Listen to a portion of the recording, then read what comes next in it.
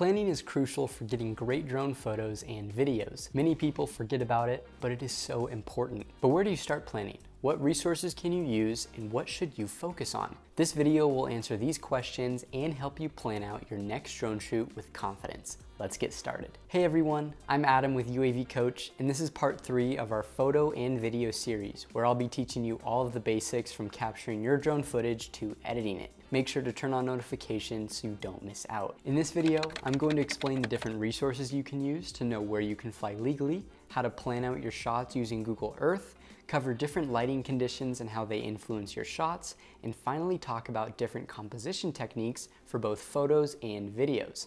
Without further ado, let's fly in. Let's first talk about researching the location you want to fly at. Before you even take off, you should have a clear idea of the shots you want to capture and where you want to capture them. There are a lot of rules and regulations that you need to be aware of when flying, so it's a great idea to know different resources that can tell you where you can and cannot fly. One website you can check out is the DJI Fly Safe Geo Zone Map. This website will let you know where it is safe to fly, where flight may raise concerns, and where flight is restricted. After you find an area that is safe and legal to fly in, you can then begin to do further research, like looking for interesting landmarks or points of interest. For this part, I love using Google Earth and Google Maps. One of the great aspects about using these websites is that it shows you the view from a top-down perspective, which is an angle you can capture with your drone. Essentially, you can not only plan out where you want to fly, but also have a very accurate idea of what your shot will look like once you get there. I also like to find new locations or landmarks while using these sites. It's an awesome way to spark your inspiration, get a better idea of the terrain, and even plan out your flight path. Next, let's talk about lighting, because it is key to capturing a beautiful photo or video. It affects shadows, landscapes, camera direction, and even your decision to go outside. Good light makes for great shots, but what are the different types of light? Let's find out. When taking pictures or videos, there are good and bad times to do so. The best time for superb light is the hours surrounding sunrise and sunset. The main light phases can be separated into 2 categories, the magic hours and the twilights. The magic hours include the golden hour and the blue hour. The twilights include the civil twilight, nautical twilight, and astronomical twilight. Golden hour is the hour leading up to sunset and the hour after sunrise. This time produces a nice golden yellow tone, perfect for landscape photography or videography. Blue hour occurs directly after sunset and right before sunrise and lasts for roughly 30 minutes. Blue hour is sometimes favored over golden hour because of the mellow contrast and textures it brings to different landscapes. Civil twilight follows blue hour and is the time when city lights and car headlights begin to turn on. It lasts for 20 to 30 minutes and is great for a lot of different shots. Nautical twilight is when it starts to become noticeably dark. During this time, cities start lighting up drastically and the sky turns to a full blue hue color. Astronomical twilight, aka complete darkness, is the beginning of lots of stars, constellations, planets, and even the Milky Way. For the most part, when flying your drone, you will probably only shoot during daylight or golden hour. And after recent changes, you are allowed to fly at night, whether you're Part 107 certified or just flying recreationally, but you need to have proper anti-collision lights that can be visible from 3 statute miles. If you can't access your location during golden hour or during the other times, you can still capture good photos and videos, even in the afternoon. Scout out interesting compositions and focus on different foreground or background elements. I always say it's better to get outside and try. You might be surprised at what you come up with. Also, remember to check your local weather report to make sure it's safe to fly outside. There are also many websites and apps that allow you to keep track of which type of light is occurring and when. For free websites, I recommend suntoday.org. You can easily put in your location and it will tell you exactly when golden hour is, plus more. For free apps, I recommend Solar Watch Sunrise Sunset Time or Magic Hour. For paid apps, I recommend PhotoPills. PhotoPills is like a jack-of-all-trades app that will not only tell you when golden hour and sunset are, but also allows you to use augmented reality to show you where the sun, moon, and more will be in your exact position at any time or day. better yet, it has a drone section where you can put in your specific drone model and it will show you what a top-down shot of a certain area will look like with it. I've been using this app for around 6 years and absolutely love it.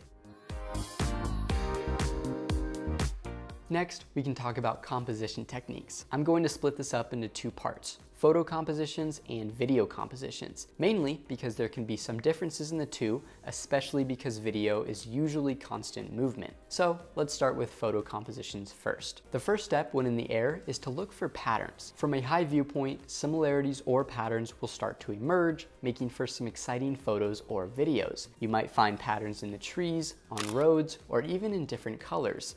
And as you keep looking for patterns, more patterns will usually show up, so just keep searching for them. The next couple of compositions to look out for are the most basic. If you have ever done any photo research in the past, you probably have heard of the rule of thirds or leading lines. The rule of thirds is like a cool secret trick that photographers love to use.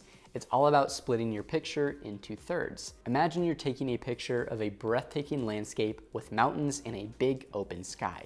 You have to decide which part looks cooler, the mountains or the sky.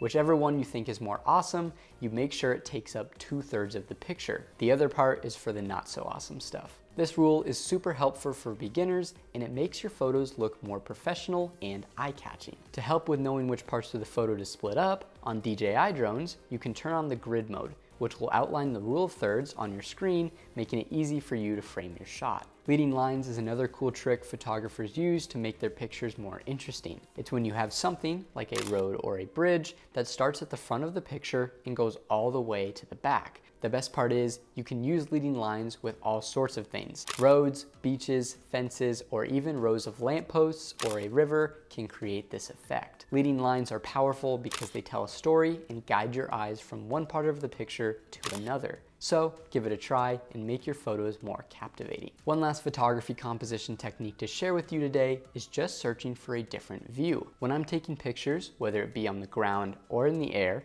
sometimes the best thing I can do is turn around. I sometimes get so hyper-focused on a certain area that I neglect everything else around me. With drones, you can also utilize your gimbal and look straight down.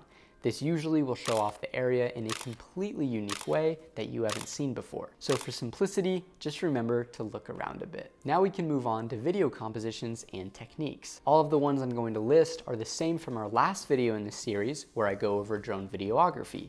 If you want a more in-depth look on how to perform all of these techniques, definitely give that video a watch. I'll also link it down below. First up is flying in a straight path.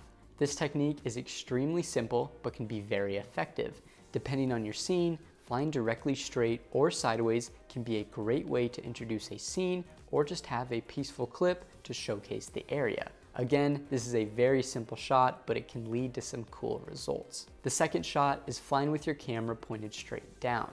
This is similar to the first shot, but just from a different perspective. This technique can be a cool perspective that you can only achieve with a drone. I've used this in many scenarios, from the beach to the forest to the desert. Play around with it and see what you can get. The third shot is orbiting a subject. Orbiting shots can be great to showcase any kind of subject and make it look dramatic. I almost always use orbits in any shoot I do. Just remember to go slowly and especially push the stick slowly. This will ensure a cinematic and smooth feel. The fourth technique is called the droney. You start close up on a person and then slowly fly back and up until you reveal the entire location around that person. This one is great if you want to reveal a beautiful location and also give it some perspective at the same time. A trick with these is to speed the middle part up in editing so you can get to the big reveal shot faster if that fits your edit. The fifth and final technique I'll share with you today is usually called a reveal shot, and it's when you tilt the camera up when flying straight. A little trick is when approaching 0 degrees, start to press the dial even softer. If you don't, the gimbal will abruptly stop at 0 and the shot will look a little clunky. This is great for any type of shot where you want to reveal something but also showcase the area around. And again, if you want to know how to perform all of these techniques, check out our intro to videography video linked down below. Now that you know how to plan out your drone shots, it's time to take things to the next level. In our final video of this series, we'll be going over the basics of editing your drone photos. We'll cover everything from selecting the right software to adjusting the exposure, contrast, and more. Make sure to subscribe to our channel so you don't miss out. That's all I've got for you today. I hope you found this video helpful, and if you have any questions, please leave them in the comments below. If you enjoyed this video, make sure to like and subscribe, and turn on the notification bell so you don't miss out on any of our future videos. From everyone here at the UAV Coach team, we're wishing you blue skies and safe flying. I'll see you next time.